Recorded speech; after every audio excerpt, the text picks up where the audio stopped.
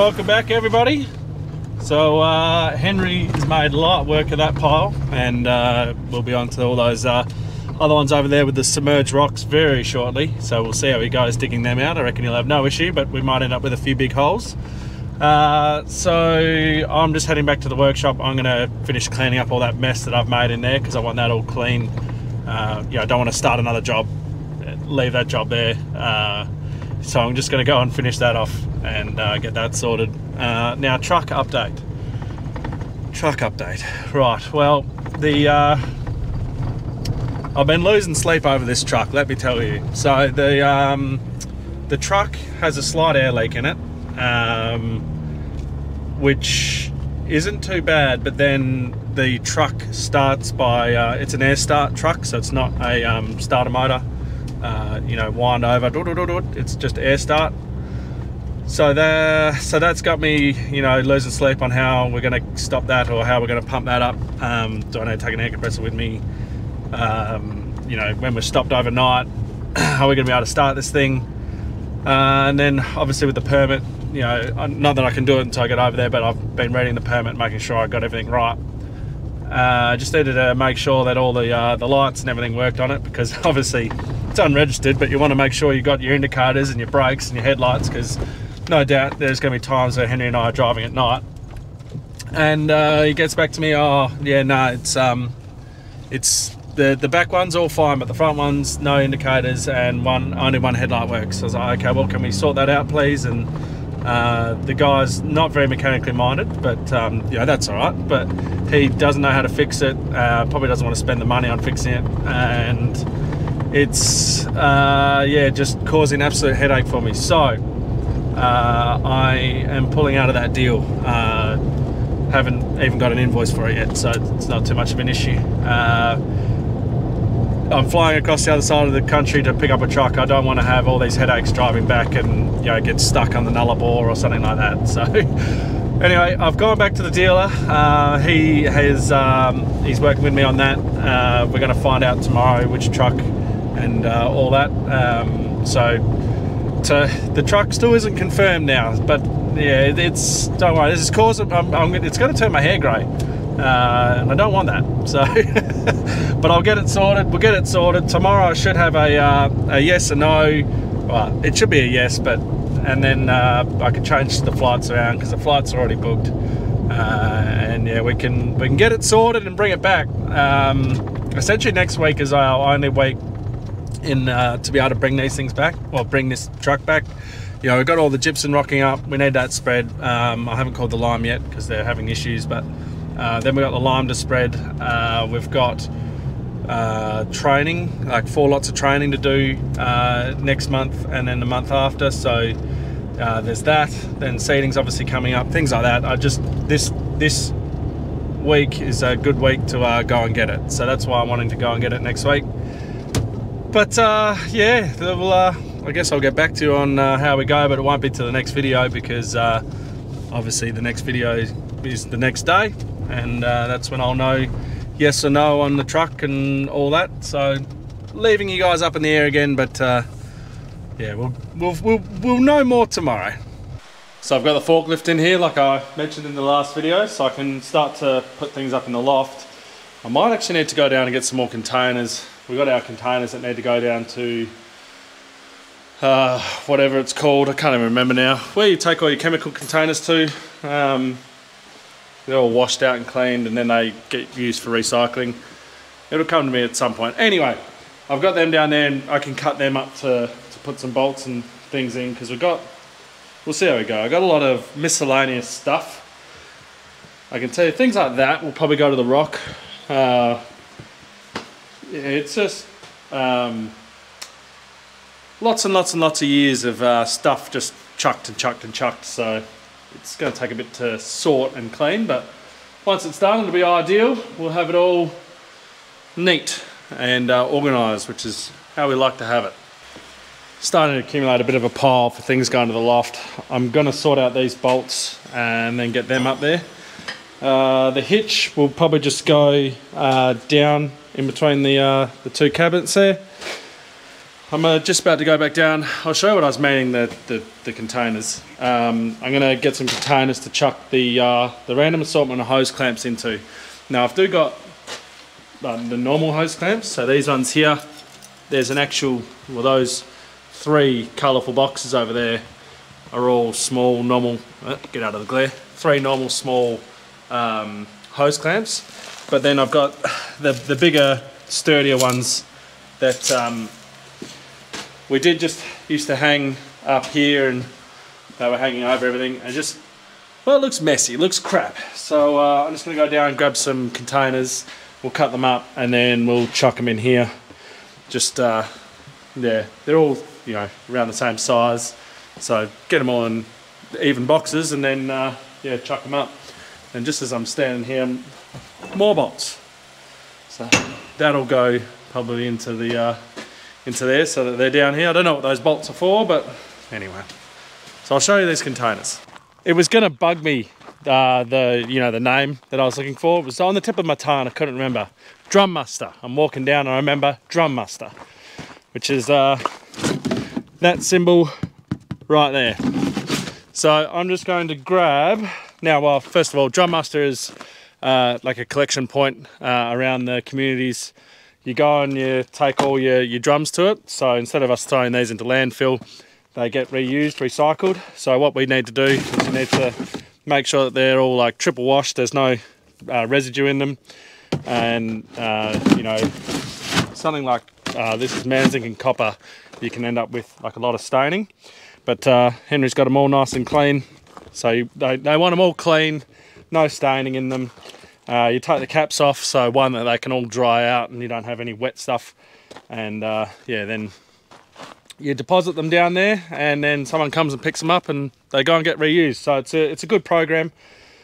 We've been a bit naughty in the past not doing it, but that's why I've got all these cages to, you know, do it properly. So anyway, I've got them here because we haven't taken them down yet. So I'm going to choose my appropriate size container that I want. You know, I'm not sure, maybe a few of these ones, and just cut them, you know, about here. And then I can fit my all my hose clamps in, you know, in a couple of these and have it all sorted.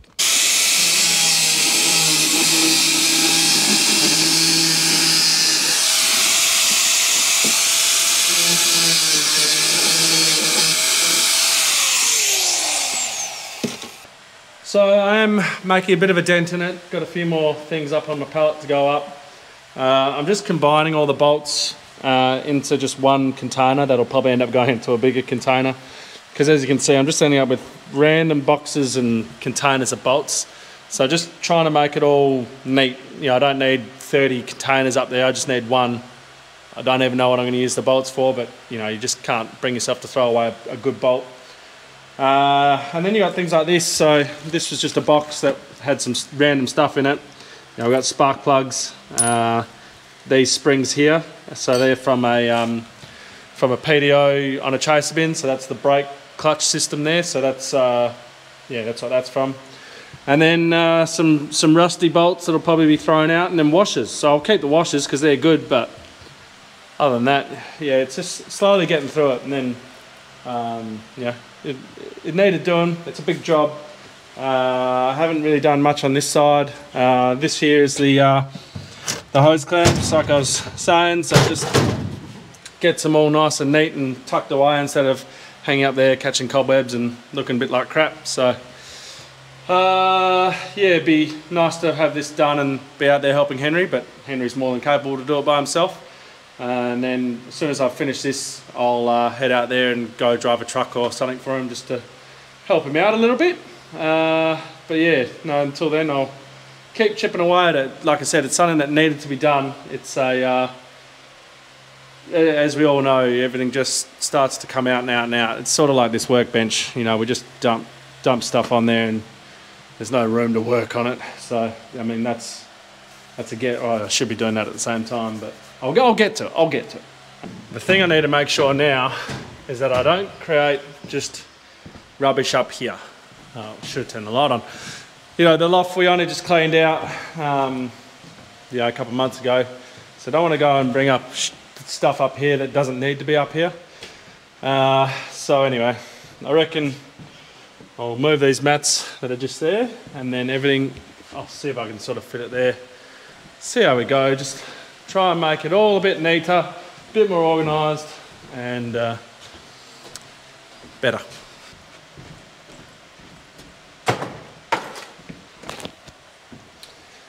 So I've tried not to make too much of a mess of just dumping stuff up here, so try to put things in places that it should be, and yeah, the last thing I want to do is start hoarding things up here. But anyway, that's my next issue, paint. We've got so much paint that I don't know what's it from, was it for, you know, is it still good? Yeah, anyway. This is looking pretty good. So, I mean, the last one is these three here. Now, they are the buckets. So I'm not sure what I'm going to do with those. The rest is going to the tip. Like all that stuff, that's all dirt and stuff. That'll go to the tip. And yeah. Yeah, we're getting there. Alright, well, these were the containers that were on the ground over there. To be honest, I cannot be bothered going through them. I know it's pretty slack of me, but I just can't. There's lots of little weird fiddly things in there. So what I'm doing is I'm just chucking it back up. I'll chuck it in the loft in those containers, and if we ever need to search for something, we'll go up and search for it. So everything on the ground here, that's all rubbish. That's going. Those over there will go to the rock. Those I'm going to put in the loft. The wire I'm not too sure about. It's pretty bad wire that's been there for, I'm going to say, over a decade. So my last thing is the paint. Now the paint, I'm just going off, can I open it? I was able to open one, but again, I don't know why we're keeping it like this. Is an interior. There's nothing that we need to paint inside, so I'm sort of tempted just to throw it out. I know that Dad watching this will be like, oh, don't throw it out, but so that's a high gloss interior and exterior water-based enamel. So again, like, why do I have that? Why? Yeah. Like, one thing we do need to do is paint the diesel tanker out there. So we'll do that. Hopefully, if we get around to moving it this year or not, we'll honestly see how our year goes. But I've already bought paint for that, so I've got brand new paint, new, and I've written on it what it was for. So I've got primer, and then, you know, top coat. Whereas all this, I've got no idea. It's all just random paint. I reckon that one at the back there, the plastic looking one, that is for a house. The one that has, well, like this one here looks pretty newish. So that's for a metal shield epoxy enamel, protects against rust and corrosion. So that one I reckon will stay. It looks new, looks good. I don't even need to worry about trying to open that. It's things like that. A no name. There's liquid in there, but you know what? Rubbish. Looking a lot better now. So I've got the trailer because Henry's got the loader, obviously. I've just chucked all the rubbish into that. Don't look at this side. This side is still horrible. I've still got to go into a decent clean in there and actually throw some stuff out. But this side's all clean. So got my stuff all hung up, clean that out. I don't think these have really changed since I last showed you, to be honest. Yeah, I mean, I've still got space in here, which is nice. Means that, you know, when we buy something that's going to be used, we can chuck it in there, or, yeah. I'll tell you what, these keys are a pain. There we go. But yep, no, that's all done. So I've got to go chuck that off in the tip, and then I'll see how Henry's getting on and see if he wants a hand after lunch. And yeah, then if he's all good and doesn't want a hand, I'll start here and see what I do here, but let's not get ahead of ourselves. So that's one rock pile already done and dusted. We'll come up to this one. Henry said there's quite a large rock in here that we're gonna have to try and shift, so we'll have a look at that one. So I've just parked my car at the power pole, but even just around the power pole, we've got these nice rocks that need picking up. So you guys probably can't see it, but the truck's over there and Manny's all the way over there. So when Henry's just driving out now, we'll go over and pick those things up and bring them across. But this is the one that was in the rock pile I'm walking up to now. It's the one that was in the crab hole. and I think the next one is the one that's got those big submerged rocks in that we're you know, worried about a bit. But I think I see the rock Henry's talking about. It's this nice giant big rock on the top. So this big bad boy right there, he's a bit worried about that one because, you know, you try and drop that into the trailer, you're gonna damn near break the trailer. So we might just try and use the 2 loaders, pop it into one of them, and then just move it to underneath the power line, because, well, underneath the power pole, because there's nothing you can do without a power pole. So may as well, yeah, move it to there. But yeah, it's a decent size.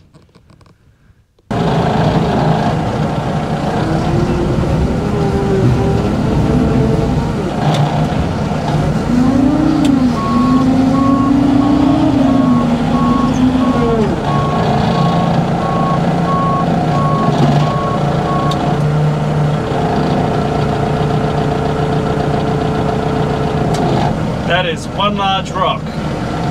So while he's off tipping that off, I might just start making a go on the truck.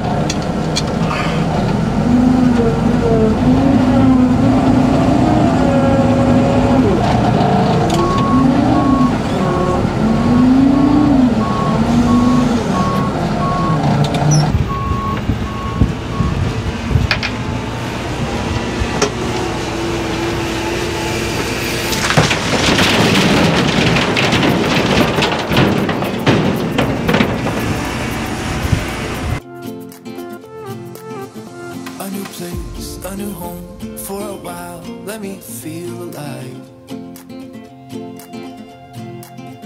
Nothing to hold me back, take my time, just enjoy the ride. A new man passing by, life is good, best I've ever felt. So Henry's off with that load. Works quite well with 2 of us. Oh, hang on. You're a bit dirty. Hang on again. There we go. So yeah, Henry's off, and it works quite well with both of us. Just, you know, staying out of each other's way. The only issue is the telehandler with the rock bucket is letting all the little rocks through. Now, the little rocks won't cause injury to the headers, but it'd be nice to get them all. I'm just walking over here to show you the size of this rock that we pulled out. So there you go. It's a nice big rock. There's an iPhone for scale. So we all know an iPhone's, you know, a scale of measurement. So yeah, we'll keep on. Well, I'll probably just drive around and pick up these random little ones that are around the place, and yeah, just wait for Henry to get back.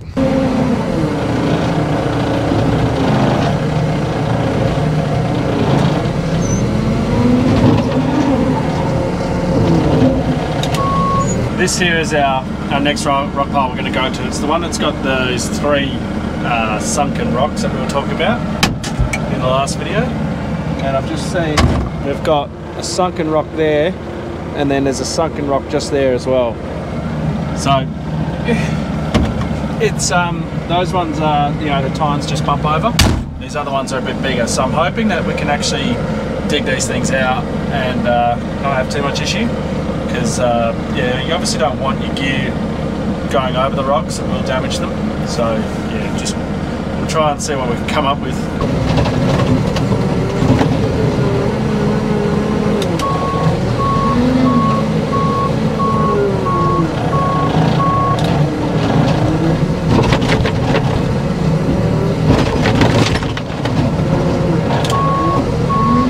My attempt to get that ground rock out just then wasn't the greatest of successes. We'll try once we've got this new pile down, but there we go. That pile's all done and dusted. So there's a bit of a hole there now, but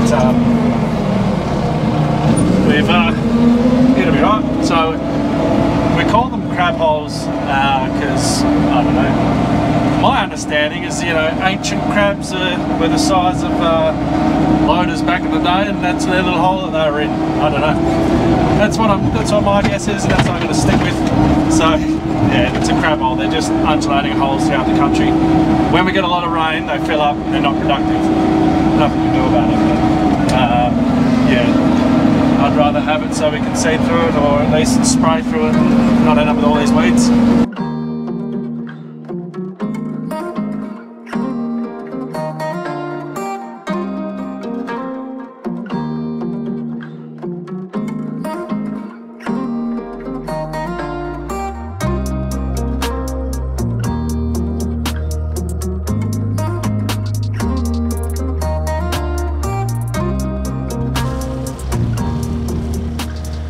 Well, as Henry goes off for another run, depending on how much I show you of what happened on that last one with the other camera, I tried to go from that side and I ended up picking it up and then dropping it. The reason was it's all just small rocks. It was just going to fall all through my bucket, so I left that for Henry and I got the big stuff. Henry was able to get out 2 big rocks, not the one that I was working on, but he was able to get 2 others out. And we can tell why they dumped it here, because there's you know, lots of those around, and then this is probably the main reason. Just here, that one there, that's a big submerged rock, so we'll work around it and then see how we go. We should be able to get it out. Yeah, I'll show you the holes from Henry's digs. So you got that one there, and then over here is the other hole. So yeah, they look, you just don't know what you're going to get when you start digging them up, but yeah.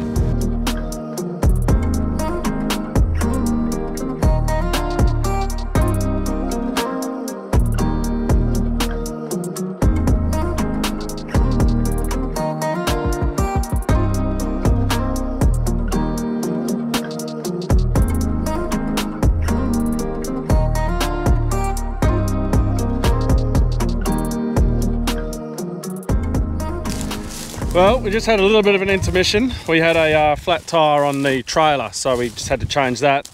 Turns out we don't actually have a spare of that. Had to pinch it from the flex end trailer, put that on, but we're back in action now. Henry's just bringing the truck out. He must be coming a long way around. And yeah, we'll get back into it, get back into this pile. So there's not much more that I'll be able to do with Manny, just because it's lots of small rocks. So what I'm gonna do is I'll load this load, and then after that I'll jump in the truck and start driving the truck, and then while I'm away with the truck, Henry can focus on pulling these sort of rocks out.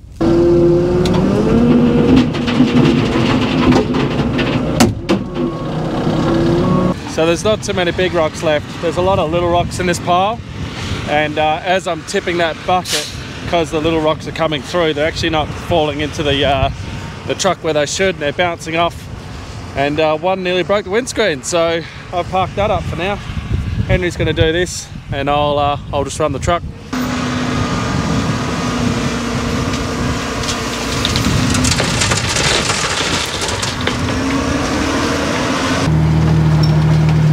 So this is where Henry's been dumping everything, just in the creek line here. This is the beginning of the creek line, and on the other side there you can see the other piles.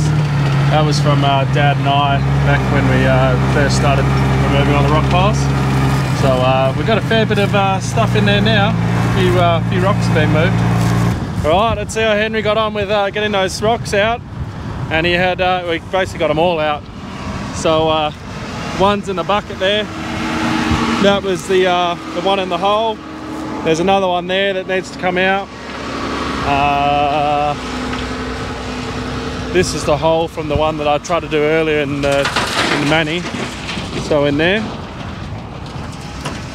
And yeah, no, he said they're all coming out nice and easy. So yeah, we got, well, those are also, those big ones there, they've all come out. You can see there's a nice big hole here. Look at that. So no, it's done a good job getting them all out. Yeah, he said there's, well, as we're going along, there's a few still in there. So yeah, I reckon that big one there's from that hole just there. So yeah, there's a few big ones still left in there.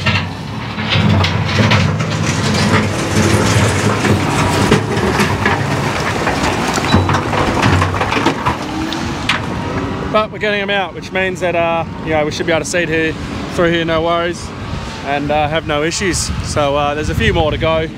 There's one here, and there's one just there. So Henry will get them when he's done all this.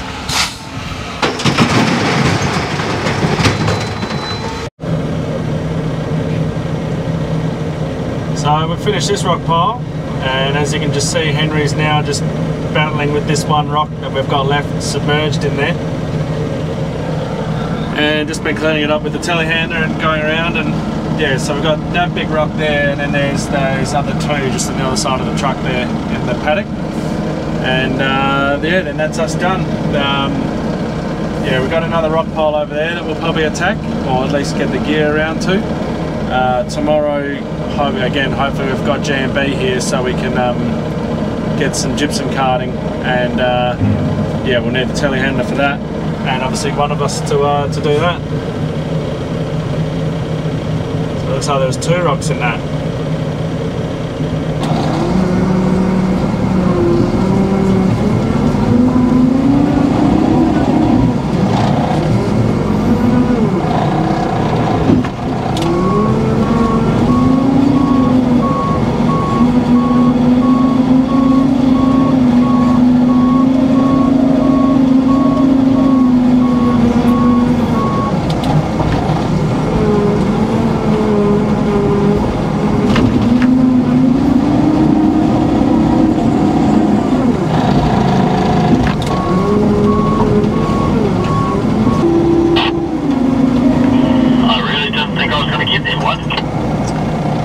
It's not a small one.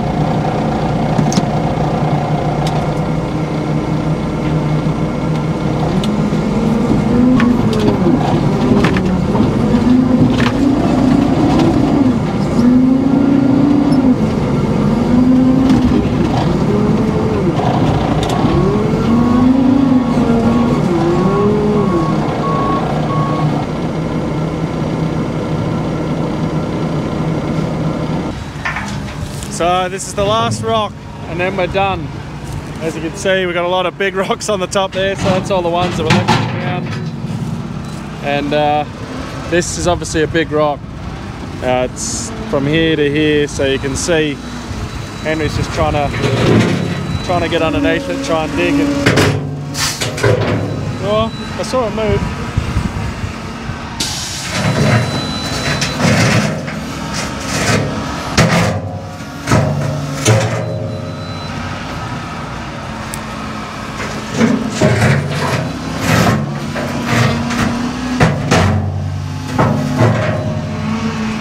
Like I said yesterday, well in the last video, it's so dry, you know, you can't, I mean he's hitting a rock, but if it was, you know, his ground was softer, he'd be able to dig it out a bit easier. But yeah, we'll see how we've been seeding over this one for the past, I don't know, 3 decades, so I guess we could probably leave this one, just backblade all this over and yeah, see how we go. There's all these other rocks in the ground that are in the way for him. That's why he can't get his blade in.